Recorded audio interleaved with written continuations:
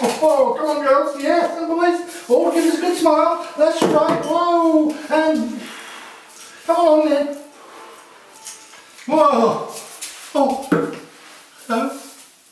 Well, this is about photographing children. Now, this is the sort of thing you have to do sometimes if they're not being good. Oh, that always makes them laugh. Well, let's get on to some more serious stuff. The most photographed subject in the world is probably children, so it's worthwhile to take a bit of time to talk about it. Whether shooting in the studio or outside, it can be great fun. Now, if it's fun for everyone, then you're halfway there to some great shots. In this lesson, I'll be dealing with outdoor photographs. While some of the shots you'll see are catalogue shoots, most of the children will never have worked before. So the problems are the same shooting commercially or taking pictures of your own children. Now let's have a look at the first 4 shots.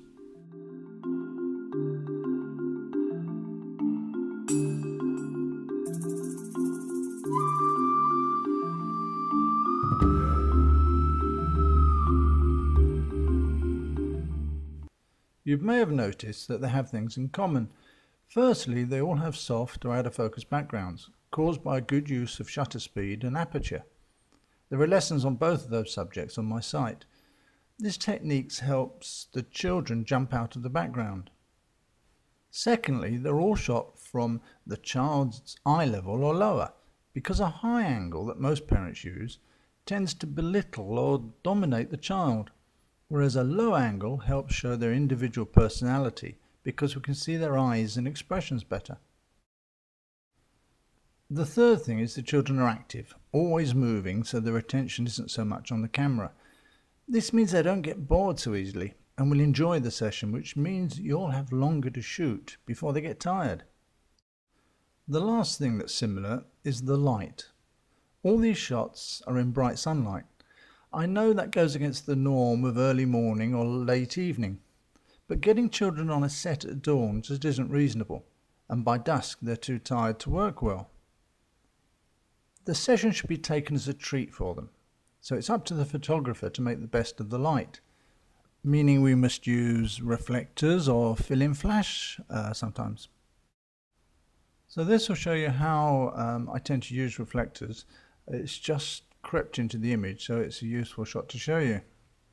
Well, while we're on the subject of lighting, let's think of ways where we can solve this problem of having to shoot in daylight, or in fact strong sun. There's of course the reflector, as we've said. Now those exist in all different colours.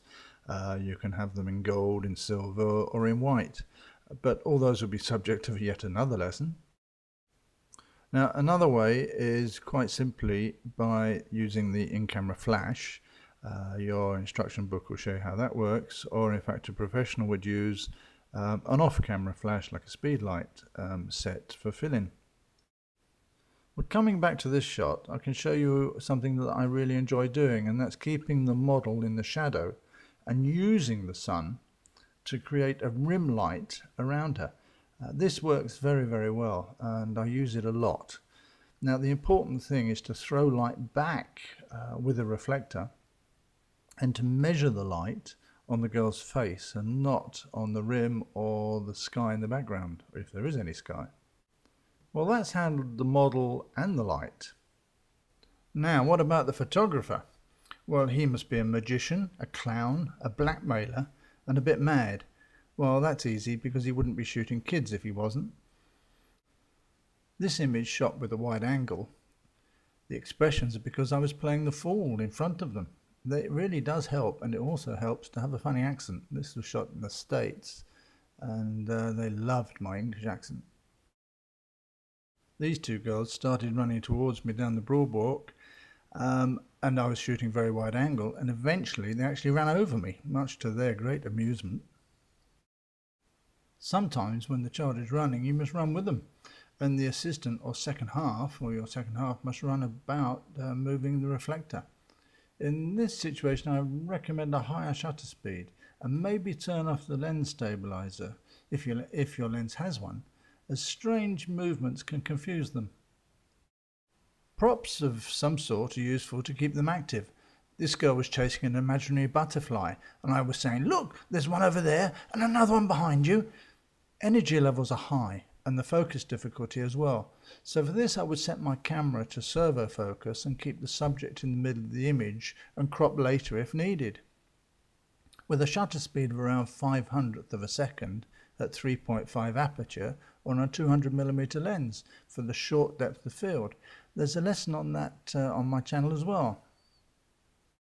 Other props like bats, hats, etc. are useful, but maybe keep some props hidden away until the energy or attention levels seems to drop. They may give you another half hour's great shooting. Locations like old barns, streams, rivers and playgrounds give an added interest to the child, as they will always find something to do in these environments.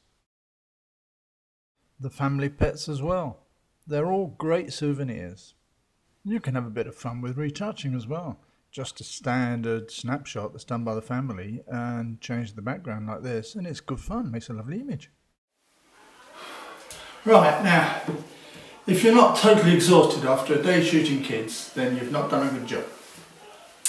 But now a word of warning. Never be alone with kids. Always have plenty for them to eat.